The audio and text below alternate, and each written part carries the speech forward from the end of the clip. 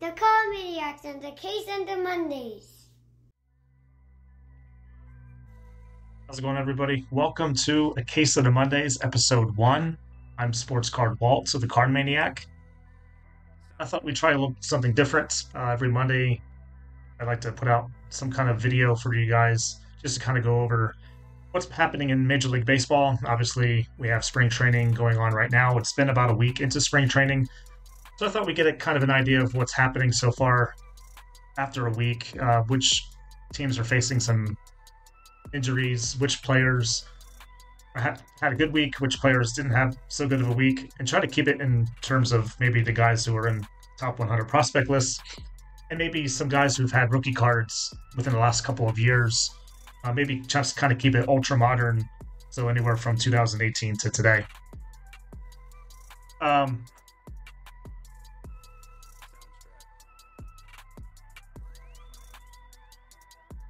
So let's get started. We'll break this down by division. So first, for the National League East, a couple things to report. Obviously, Ronald Acuna Jr., currently day-to-day with a knee injury, should be ready to go by opening day. I'm not really sure if he's going to see any more spring training time. I wouldn't think so.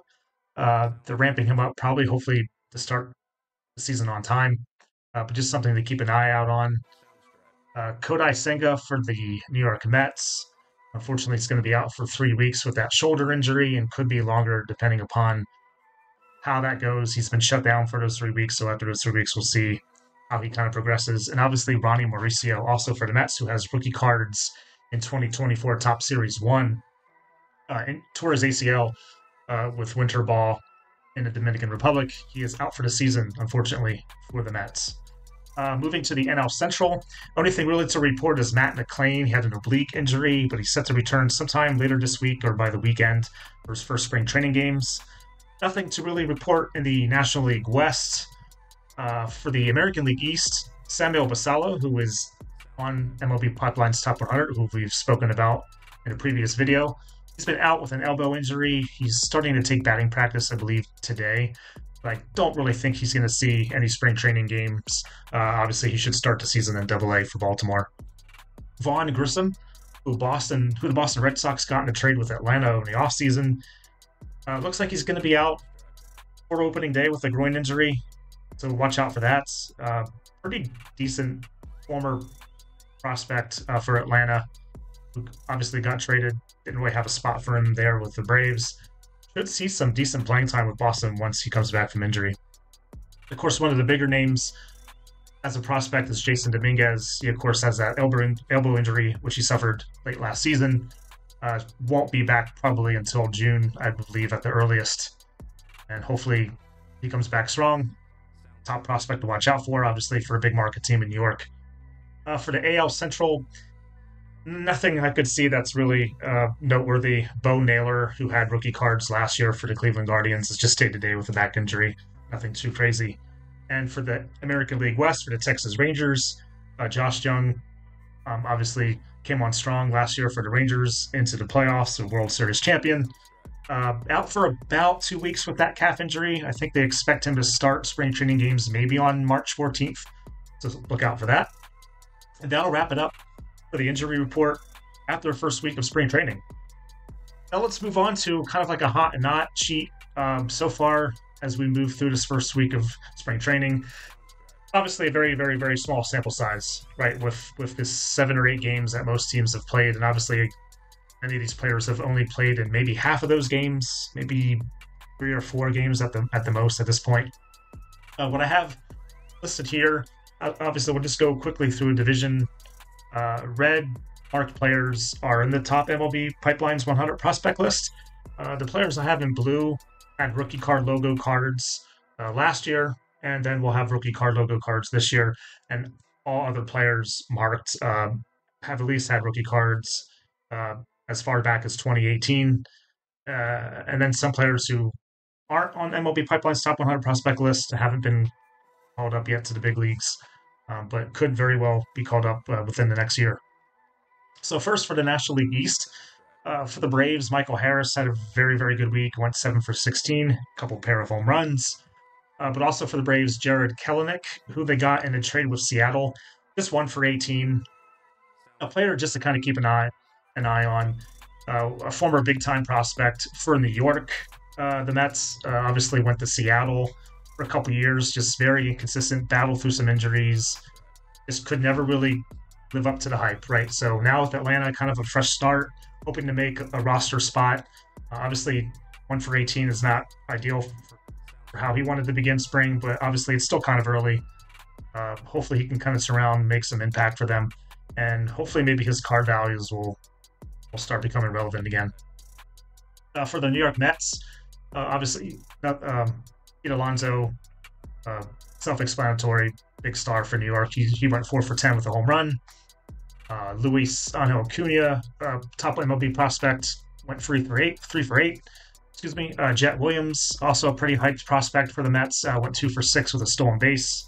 Drew Gilbert, however, just went 1 for 9. Some of these prospects probably won't see a whole lot of playing time going forward as we move deeper and deeper into spring training. You'll start seeing your regulars play a little bit more often. We've already seen a ton of guys get reassigned to minor league camp. A couple of them you'll see later on in this list. So just something to just keep a watch out for. Some of the prospects that you're really excited to see probably won't be playing much longer. Probably will get reassigned to minor league camp, and they'll begin their seasons in a little over a month. For the Washington Nationals, we had James Wood just go bonkers last week, right? 9 for 19, 3 home runs, the stolen base. Doesn't mean he's going to get, doesn't mean he's going to make the team. I believe he's still only 21 years old. Obviously, we saw him in MLB Pipeline's top 100 list, but could very well make Major League Baseball at some point this season, especially if he's, mashing like this. But again, very, very, very, very small sample size. Conversely, also for the Nats, Dylan Cruz, who we will see when my Part 7 video comes out for the top 100 prospect list, just 2 for 11, but had a couple of stolen bases. A couple other guys to watch out for, in my opinion. Robert Hassel, who was not on MLB Pipeline's top 100 list, but could actually be on a few lists. Went 5 for 12, had a very uneven season last year, but has all the makings of a guy to could easily make the team ahead of James Wood just because he's a little bit further advanced. Had a home run, couple steals, just a name to watch out for that maybe makes the team or maybe gets called up a little sooner than James Wood. Then, of course, C.J. Abrams, who I'm very high on. This will be coming into his 3rd season in the Bigs after a brief stint in 2022. Obviously, a former San Diego Padre, traded, I believe, in the Soto deal last week in spring training, went 4 for 9 with a home run, but a lot of speed with CJ. 3 steals last week, so watch out for him, especially in fantasy baseball drafts as well. But hopefully he can continue building upon what he did last year, and he could be a sneaky player to invest in that could pay dividends at some point this season. Only one player for the Phillies making this list, unfortunately, Bryson Stott. Didn't have a great week, just 3 for 17 with a triple. Looking for decent things out of Bryson. Not really sure if he's ever really going to be a superstar player for Philadelphia. A fringe all-star possibility for Bryson. Not really sure if he's going to go any further past what his ceiling might already be. But certainly a player to kind of keep an eye on. For the NL Central, few prospects in the top 100 making this list in various ways. Owen Casey for the Cubs went 9 for 17 with a home run. Again, just somebody to keep an eye on. I spoke very highly of him during our prospect breakdown. Henry Davis for the Pirates had a very great week, going 6 for 15 with 3 home runs. Should definitely be starting player for Pittsburgh this season. Termar Johnson had a good week, 6 for 13, 2 home runs. Again, somebody who probably won't make the team quite yet, but somebody to keep an eye on in the minors this year. And what more can be said about Elly De La Cruz? Went 6 for 16 with a 470-foot home run. Obviously, he's in 2024 Top Series 1 as for rookie cards. And then we have Edwin Arroyo. Also for the Reds, went 5 for 10 with a steal. A lot of hype around Edwin Arroyo. Prospectability is very high, I would say, for him. Another player to keep an eye on. Won't make the team for Cincinnati, but maybe later this year or early next year. A not so good week for Jackson Chourio. Obviously, big hype surrounding this top 5 prospect in baseball. Only went 4 for 20. Might be pressing a little bit. He already got signed to the big contract. should probably make the team, I would imagine, but probably pressing. And obviously, it's still, we're only 1 week into spring training. We'll have to see how the next couple weeks turn out for him. A pair of Cardinals who had rookie cards last year: Jordan Walker and Nolan Gorman. Not off to a great start. Again, it's just 1 week of spring training. And O'Neal Cruz for the Pirates went 2 for 11 with a steal. Obviously, he's coming back from a fairly big injury last year for Pittsburgh, but hopefully he can bounce back. He showed some great things in late 2022 and early 2023 before the injury. Moving to the National League West, on the hot list side, we have Andy Pages for the Dodgers. Like they need any more talent, right? But Andy went 6 for 15, a couple of home runs. Just got optioned down to minor league camp. Imagine that won't be for too long. They had Jason Hayward, who's been in the league, feels like, for forever. I can't imagine Jason holding down that starting outfield position for much longer. And obviously, I believe Andy Pages should probably get first crack at that roster spot if and when Jason Hayward either doesn't play well to start the season or they just move on from him altogether. Obviously, you have James Outman, another Dodger outfielder. He went 6 for 14, 2 home runs, 3 steals. Already advanced. He's 27 years old. Rookie card last year. A pretty good player for James. He's never going to be like a big superstar, but a solid player for LA. Just a team with just crazy amount of talent. Jordan Beck went 8 for 16 with a steal for the Rockies. We went over Jordan in one of our prospect breakdown videos for Colorado. Pretty good prospect, somebody to keep an eye on this year for sure. We have Ezequiel Tovar making my hot list, 7 for 13, 2 home runs, a rookie card last year. Tovar, actually like him a lot. Hopefully he has a good season for the Rockies. There's a lot to like with Tovar. He's got some power, he's got some speed, and overall just a really solid player. For the not list side, unfortunately, Jordan Lawler's only gone 2 for 12. Again, super small sample size, though. I'm going to say that a lot, at least for this first episode that we have here. 1 home run for Lawler. It's not looking great for him to make the team out of camp. They do have Perdomo, obviously, starting at shortstop. They brought on board Eduardo Suarez from the Reds to play third. Not really a spot for Lawler. They have Blaze Alexander, a prospect that's not on anybody's top 100, but actually is a pretty decent player. Got hurt late last year. Look for Blaze to probably make the team out of camp as a backup infielder more so than Lawler. They probably want to have Lawler just play every day. So he'll probably start the season at Reno. Marco Luciano for the Giants. He used to be a bigger prospect. Obviously, he's still on the prospect list for top 100. Hasn't gotten a hit yet. Again, just a couple games for him. Not really high on Luciano. We'll have to kind of see how he begins the season with San Francisco. And Adel Amador, also for the Rockies, not a great start. 3 for 14 with a steal. Obviously, he's a top 100 prospect for Colorado and is still probably a year away, I'd say. Moving over to the American League East. What more can be said about Vlad Jr.? He went 6 for 13 with a home run. Obviously, his rookie cards are back in 2019. Colton Cowser for the Orioles is making a case to break camp with the team and be a starter, as others have struggled. He went 4 for 11 with 3 of those hits being home runs and stole a base. We have Curtis Mead for the Rays, who's on the top 100 prospect, went 6 for 15. Rafael Devers, who has rookies way back in 2018 tops update, went 5 for 11 with 2 home runs, dispelling any issues about his weight that were made memes on X before spring training started. We have Anthony Volpe for the Yankees, big-time prospect last year, got caught up, struggled a little bit as expected, still brought a lot of speed. He went 6 for 15 with 2 steals. It'll be an interesting year to see how Volpe does to justify some of his card prices. Can he hit for power a little bit? Can he hit, period? Because I believe he only hit about 215, 220 last year for New York. A lot of hype surrounding Volpe. Let's hope he can have a good season. Spencer Jones, a top 100 prospect also for the Yankees, went 6 for 13 with a home run. Don't really think he's going to get much more playing time for Spencer if he hasn't already been reassigned to minor league camp. I expect it probably will be within the next couple of days.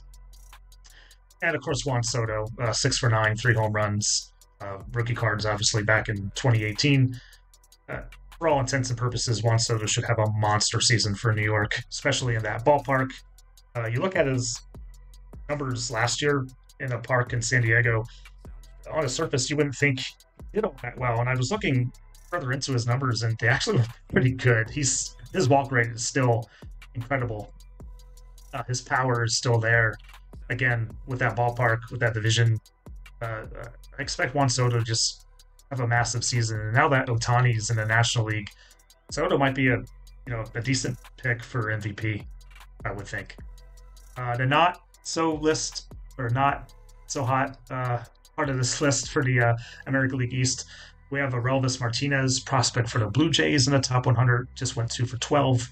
Heston Kjerstad for the Orioles, as we see with Colton Cowser having a great start, kind of wanting to get that roster spot. We have Heston Kjerstad, who only went 3 for 18. Yeah, I could see very well a situation where Cowser makes the team and Heston starts in AAA, or vice versa. By the time episode 2 next Monday comes out, we could be seeing a much different scenario. Jackson Holliday, it is no secret that he is baseball's #1 prospect, if you want to consider him, or Jackson Churio, or maybe even Yamamoto and the Dodgers if you're going the international route, if you're counting that. Holliday just went 4 for 17. Obviously, it's early. Don't think Holliday's making the team out of spring quite yet. Junior Caminero for the Rays, 3 for 13 with a home run. But he should probably make the team, I would think, with Tampa Bay. Even obviously with the fact that Wander Franco's no longer around for them. Moving to the AL Central, on the hot list side, we have Kyle Manzardo for the Guardians, went 4 for 9. Chase DeLauder, also for the Guardians, is just 4 for 8 with a home run. I didn't mean to say just 4 for 8, just has 8 at-bats, but 4 hits in those 8 at-bats. Both players, big-time prospects for Cleveland. Possibly, I would think Manzardo probably makes a team over DeLauder just because DeLauder's age and hasn't quite played a lot of minor league games yet, but that's not to say that DeLauder can't get a call at some point this season. Nick Pratto for the Kansas City Royals went 6 for 14 with a home run and a steal. Very, very difficult path Pratto has of making the team. Obviously, Vinny Pasquantino was their first baseman. Vinny didn't have a good start, as you can see, going 2 for 13. I would think Pasquantino probably gets first crack at being their everyday first baseman, coming back from injury. But hey, if Vinny struggles, Pratto has a lot of talent, and Pratto could definitely make a push for that spot by the end of spring, or at least a month into the season. Chase Young, Josh's little brother for the Tigers, went 4 for 10. Another guy I kind of like for the Twins who had rookie cards in Topps Update 2023 is Edouard Julien for the Minnesota Twins. Went 7 for 16 with a home run and a steal. He was a very fun player to use in DraftKings Daily Fantasy just because of the steals, just because of his ability to just hit over 300, it feels like, for Minnesota. Just brought on a lot of points in spots where you wouldn't think people would use him. Royce Lewis, another grand slam. That's all he apparently hits are grand slams, but he went 4 for 10 with 1 home run being that grand slam. Royce Lewis cards obviously are in 2022 products. Just needs to stay healthy. The kid just needs to stay healthy. He's got all the talent in the world, just can't seem to stay healthy. This is a guy who can hit 30 home runs for Minnesota this year, maybe even 30, 35 home runs if he can get 450 to 550 at-bats. He's got that much pop, and this would be cool to see if he can just stay healthy this year for Minnesota.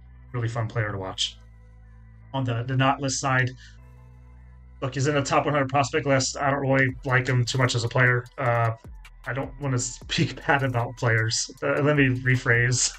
Roquillo, I'm not hugely high on. Let's just put it that way. 1 for 12. That's not to justify anything. Obviously, it's just 12 at-bats. Was a rookie last year for Cleveland Guardians. We'll have to see. He has a really good hit tool. The problem is he doesn't really have a whole lot of power or speed. So card collecting wise, I should say. Baseball wise, Brian could do very well for Cleveland this year. Card collecting wise, not really someone, in my opinion, you'd want to invest any money into. Pasquantino, we just mentioned earlier, just 2 for 13. He's coming back from injury. Spencer Torkelson, 2 for 11 last week.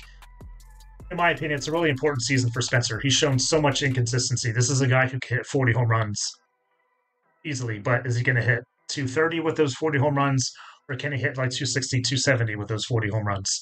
He's got all the ability to do the latter. It's just the inconsistency for him. Hopefully he has a big season. Watching out for Spencer Torkelson. He has rookie cards in 2022.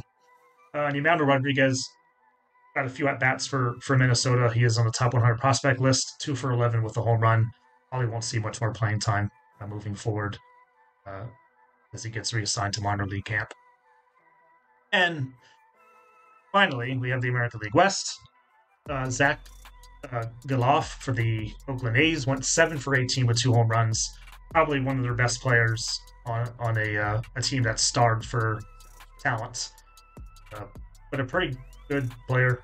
Was a prospect last year. Has a rookie card last year. He's one of those rare occurrences where he had his first year cards in 2013 Bowman. And then actually he has his first rookie cards in 2024, Top Series 1. Cole Young, prospect for the Mariners, went 5 for 12 with a home run. Again, he could probably go hit 5 home runs this spring. He's not going to make the team. He's still young, no pun intended. But somebody to keep an eye out. Obviously, we've spoken about him already in our top 100 prospect breakdown. A very exciting player. And it won't be long before Cole Young reaches the majors, in my opinion. And of course, Wyatt Langford, 6 for 17, 3 home runs for the world champion Rangers. Another fun, exciting player to watch out for. Again, a player who can hit 10 home runs. Probably isn't going to make the team quite yet. But again, he's a little bit more advanced, Wyatt is. And it's not out of the realm of possibility that Wyatt Langford somehow finds his way onto the Texas Rangers before the end of this coming season. And on the not-so-hot list side, just a few catchers. Logan O'Hoppe for the Los Angeles Angels, 3 for 17 with a home run and a steal. This is a former Philly prospect who got traded to Los Angeles last year. Rookie card last year. Yander Diaz for the Astros went 2 for 15 with a home run. Expect kind of big things out of Yander this year for Houston. Had a really good rookie season last year, kind of under the radar a little bit. And should get a fair, decent amount of playing time as their starting catcher. And Shea Langeliers for Oakland, just 3 for 17 with a home run. Also, actually, another catcher. These were all catchers, for this not list as far as this division concerned. Oakland A's, not a lot of talent. Shea's going to get every opportunity to play basically every day as their starting catcher. Former top 100 prospect for Atlanta, was traded to Oakland. Not too super high on Shea. Hopefully he has a good season for them. But guys, that'll wrap up episode 1. This is going to be called Case of Mondays. I actually should just call these shows Spreadsheet Baseball, because that's all we kind of use here on this channel, spreadsheets. Fortunately, that's all I have kind of time for as we try to get this channel going. Try to just give you guys some information on where you can kind of see how your players are doing. As this show kind of goes every Monday, hopefully. I know we're just recording this on Monday, so this will be out tomorrow on Tuesday, March 5th. Hopefully, moving forward, I'll have these videos recorded on a Sunday night so that it can be released on Monday, hence the name, Case of the Mondays. But hopefully, this kind of show will kind of progress week to week with some values as far as some of these players' cards are going as we progress throughout the year. I don't foresee it's always going to be like a hot or not sheet. It'll probably just be a selection of players, how their card values are going, how they're going through the season, whether they're in the bigs or in the minors, kind of keeping it with the ultra modern era. So anything basically from 2018 to today. So watch out for that. Basically every Monday, a Case of the Mondays will break down how things are going in Major League Baseball. That's all I have time for today. Appreciate the like and subscribe, guys. You have no idea what it would mean to this channel, to myself, as we try to kickstart something really fun for everybody. See you guys next time.